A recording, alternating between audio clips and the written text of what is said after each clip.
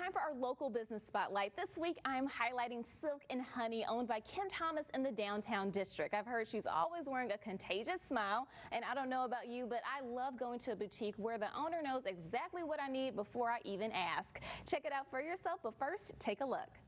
They have so many different things for you to choose from. They have dresses, skirts, tops, and it's everything from what you need to wear to work, business casual, or if you're going out for a night on the town. You can see she's got everything you need for a successful wardrobe. All the information you need is right there on your screen. You can follow her on Facebook. It's Shop Silk and Honey on her IG, or visit her website, shopsilkandhoney.com. That's this week's local business spotlight right here on The Shortcut.